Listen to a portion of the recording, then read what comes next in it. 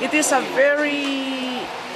very important for us to know that as soon as we start putting our designs into the platforms, into the internet, into Facebook and everywhere else, people will start copying it. And that is the challenge that we are faced in the industry, and it is something that is very important that we are going to be addressed going forward, because even as of yesterday, we were being tagged, someone calling their designs somewhere in Europe as Bilum yarn. So we are going to have to be very careful how we progress in the industry, and how we must be able to register all of our trading marks for these designers so nobody else can copy them in the world. And if they